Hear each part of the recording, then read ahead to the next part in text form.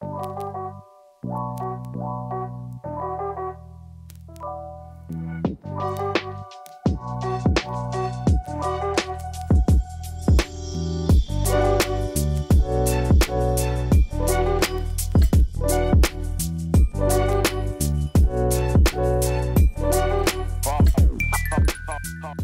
everyone, it's PJ. I think I'm wearing the same shirt I wore in my last video blog, or at least a recent video blog, but to be perfectly honest, I only wear like 4 different shirts now in a constant rotation as I have for the last 14 months of this friggin' pandemic. I am coming to you today from the garage studio, as you can tell by the very fancy wood paneling back here, and I think I might have just whacked that lamp. I am standing in front of a Shure condenser microphone, which I normally would be using on a stage when I'm rocking out with a rock band, which I haven't done in quite a while.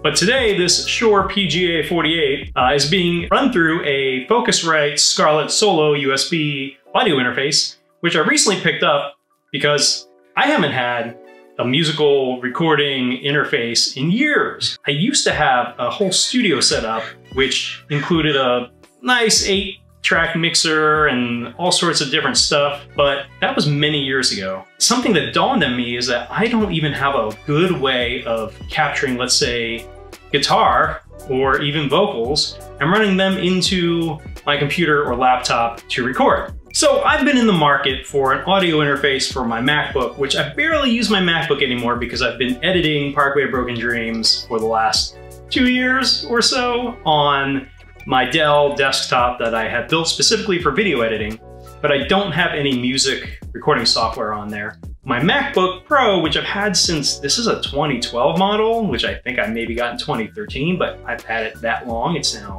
8 years old. That's what I used to use for everything. I used to use that for video editing. I used to use it for music recording. I used to use it for creating artwork. I used to use it for pretty much everything. And I kind of let it go sort of fallow the last few years because it started to get really slow. And I don't know how much of that was it just being cluttered with a bunch of files, the hard drive, a lot of space was being taken up.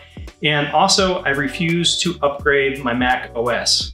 I'm still running Mac OS El Capitan, which I don't know how many years ago it was that the next operating system came out, but that's what I've got. And I don't feel like upgrading it because every time I upgrade my operating system, I feel like something goes wrong. So I cleared off a bunch of space on my hard drive a few months ago, and I disconnected things like Dropbox and just got rid of all the extraneous stuff, and it seems to be going much better now. But I didn't have any sort of input device for recording music. Previously, I was using basically an analog mixer that I would run like through RCA cables to like an 1/8" jack and then plug that into an audio input on the computer. Well, the MacBook Pro I have does not have a mini jack input. It's got a mini jack output for headphones, but doesn't have an input for audio, which I didn't realize until long after I bought it, because when I bought it, I wasn't using it to record audio. I had a nice big iMac that I did everything through, and when my iMac died, I never replaced it. Anyway, so I need an audio interface. And I've been looking into this for a while, and I've been doing some research, but I kind of was hesitating on it. I was like, well, it's not that urgent. I don't really need to get this thing. Well, I got served up one of those nice mind-reading Facebook ads, and it was for a Focusrite Scarlett Solo 3rd generation USB audio interface, which I think I had looked at before as a possibility. It had really good reviews. So I clicked on this ad, and it was actually an ad for a refurbished Focusrite Scarlett Solo USB through the Focusrite website. And it was under $100. And I was like, this seems like something that maybe I should get. It gets really hot in the garage, by the way, when I do these things because there's no air circulating, except I guess whatever's going in and out of the vents through the garage door. And I've got this bright softbox light that's like, I think 800K going. So it gets a little toasty. Anyway, so I ended up picking up the refurbished Scarlett Solo for less with the combined price of the box and the shipping than I would have paid direct anywhere else, even through Amazon, which I don't like buying anything from anymore. And that's a topic for a whole nother video. It came about a week later, and it's pretty awesome. I plugged it right into my MacBook Pro, and immediately the MacBook Pro recognized it as a new external audio device, which was cool. The Focusrite Scarlett Solo came in a bundle with a couple of other pieces of software, Ableton Live, and some sort of special version of Pro Tools. I like using GarageBand on the MacBook Pro because I've been using it for a while. I already have tracks and stuff built in there, and I wanted to make sure that this worked with that. So I did try to install Focusrite's essential software, Focusrite Control, which I don't really know what additional features it provides beyond what the Mac's native driver for it already does.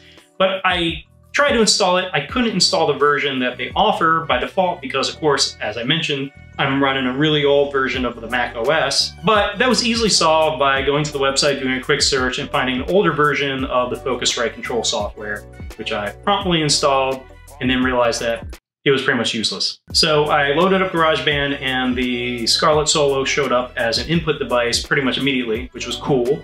And I set that as my input, and I set the default as the output because I wanted to monitor the sound not through the Scarlett Solo, which has its own monitoring, but through GarageBand so that I could actually hear like the effects on the guitar and all that sort of stuff.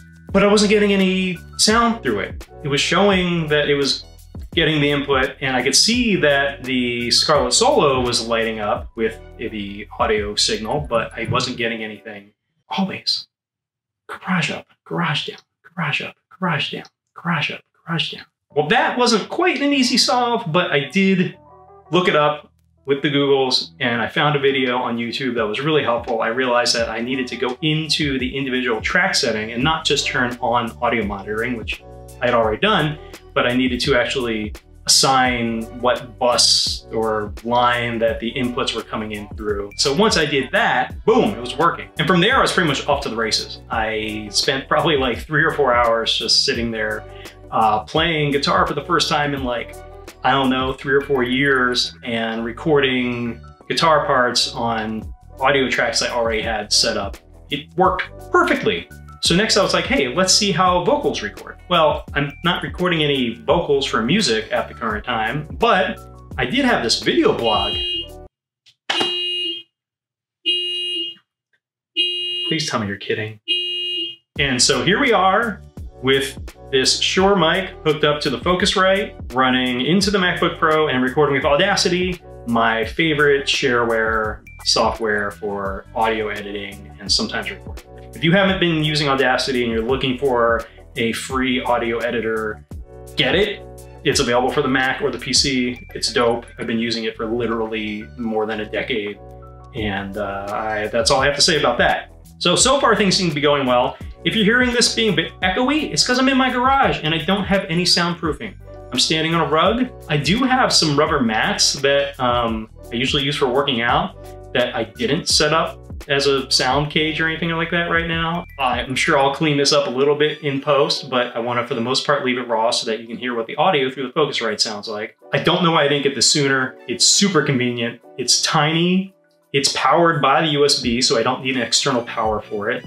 I can just plug in a guitar, pop on some headphones, and I can just record for as long as I want. Now I'm gonna go and record some music, and maybe one day I'll finish some new songs that I'll put out into the world that you can hear.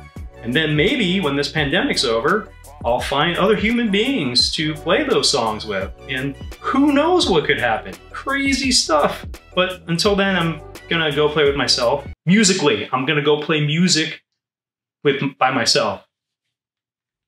You know what I'm saying. Anyway, thanks for tuning in.